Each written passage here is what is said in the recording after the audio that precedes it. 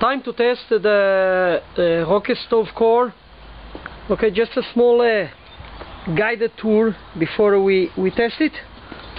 Primary air control. Okay, let's come here to the other side. Primary air control on both the sides. Air is supposed to come from here, warm up, go here through the frame of the loading door, and air comes from here.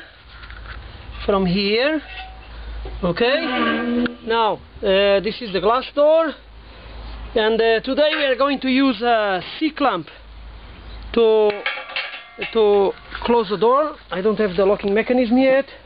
Now here, this is the secondary air. It is supposed to come from here. It warms up, and here is the dispenser with the holes. Okay, here we have the entrance for the secondary air, and this is the tertiary air. It's supposed to come here inside the riser tube, and see if you see. Okay, you see over there a small tube in the middle, and the deflectors to make the vortex. Let's light it up and let's see if the big test for today, if the tertiary air ignites. Okay, the stove is running for more or less 20 minutes. As you can see, there is some smoke of paint and this sort of stuff that is still attached to the metal that is coming out. Okay, the stove by itself is not there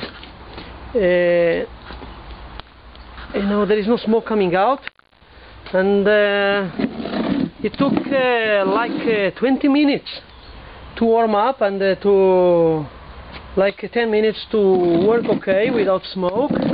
And let's see now how is it working. Okay, you can see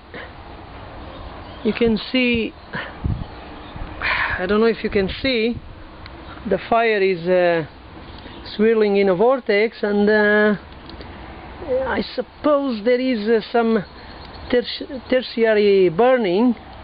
Okay, it is very interesting.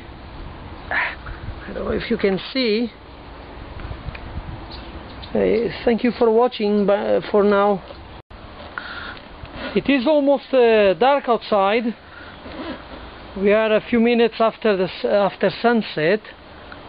Now we can see better the fire, and I'm not I think the tertiary air is doing something. Okay, even though it is not so evident, but I think there's something going on over there. When the stove is completely built, I suppose it will work even better than this. As you can see, no smoke now.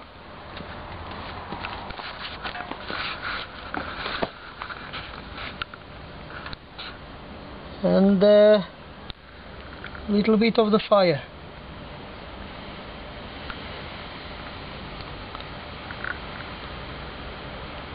Thank you for watching.